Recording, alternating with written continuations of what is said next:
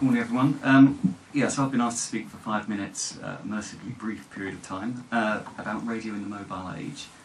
And I'm going to try and link it as well to some of the points made by Margot and Justin. And incidentally, my son just turned 13. And in between arguments, I recognise all of that behaviour. I'd like to start by reasserting something, really, which is that radio has always been... Sorry, I'll get to my slide. There we go. This one. Radio has always been a mobile medium. Ever since the technology allowed, people have been used to carrying radio around with them, whether that's in car. The first radio set in car, I think, was Motorola in the 1930s, and in the hand, the first transistor radio, the Regency TR1, for those of you that are interested, from the 1950s. So people got used to radio accompanying them around as they go about their daily lives. And sadly, actually, I looked at these and I thought, I'm very familiar with devices like this from my youth, which makes me feel particularly dated. And to touch on Justin's point about the media ecology, despite seismic changes in the media ecology since these times, this sort of follow-me nature of radio has remained a constant. The thing that's different is that the devices look a bit different these days. For example, here's what an in-car radio might look like nowadays. Although, having said that it's different, this one looks sort of very much strongly related to the car radios of old. And it may now also offer play CDs, allow you to plug in your MP3 player, listen to DAB, but beyond that it's still very much a radio-centric device. The more interesting developments are in the handheld sector, where we've moved from radio devices to devices with radio in them. For example, the iPod Nano now comes with an integrated FM radio. Remember when people said the iPod was going to kill radio listening? Something like 50% of all new mobile phones have an FM radio integrated into them.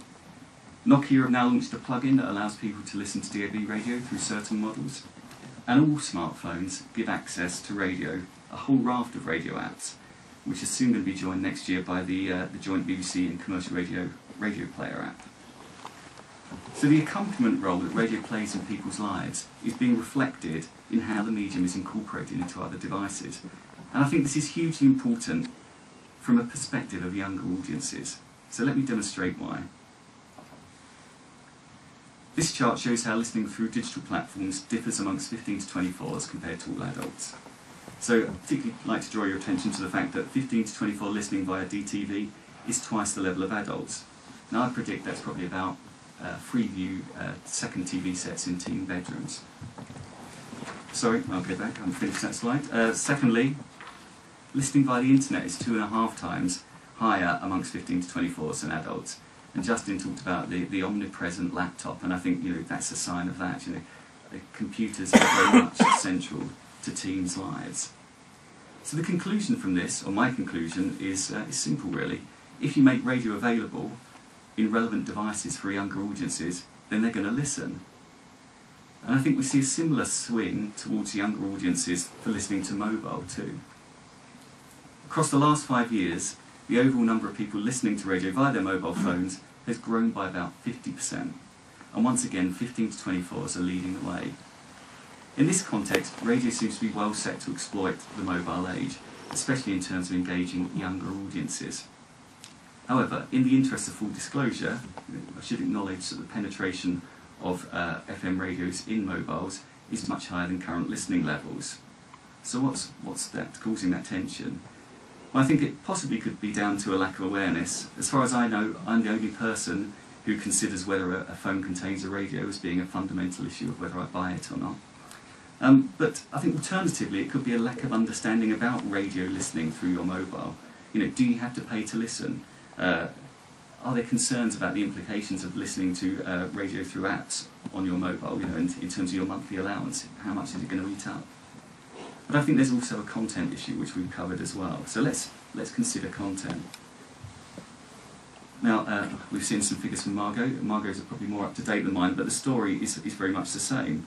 On the plus side, radio, it's got great music content. People love music, particularly younger audiences. And it's still perceived to be the primary source for new music discovery by pretty much any audience.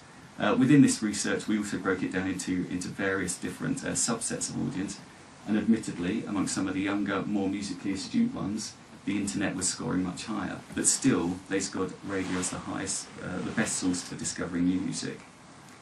And I think perhaps this is because radio offers a unique listening experience compared to on-demand audio. And to me this is best brought to life in a Julie Birchall quote from a few years ago from Guardian Weekend, which is this: "Hearing a beloved song on the radio is as near as godless teens get to a religious experience. Pop radio has brought home to people the transcendent purity of hearing a favourite song at random." I think that's a great quote, and I think it really describes what radio offers compared to all of the other on-demand audio opportunities out there. And perhaps that's why in the latest radio's got record levels of reach. And also why it's something like an estimated 5 million commercial radio apps have been downloaded to smartphones since launch. Because radio really does offer something different. However, the real challenge to radio in the mobile world must lie in the field of content. With smartphone apps offering so many and much varied content alternatives to interact with, it's crucial that radio adapts to remain a fresh, compelling and preferred media experience in the mobile environment. I'm sure Clive's going to touch on this in a bit more detail later.